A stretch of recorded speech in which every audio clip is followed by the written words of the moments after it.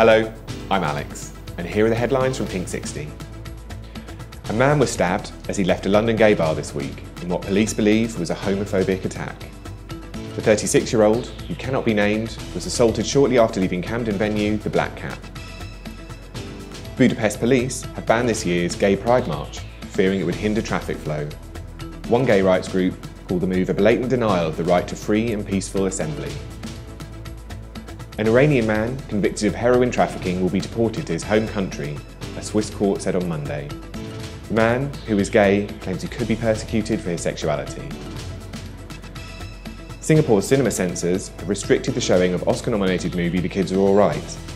The Board of Film Censors rated it R21 for explicit films and limited its release to one single print. Britney Spears has been voted the ultimate gay icon in a new poll by the Orange County Equality Project. She beat the likes of Barack Obama and Cher to win the title. That's all for today. Join us again tomorrow.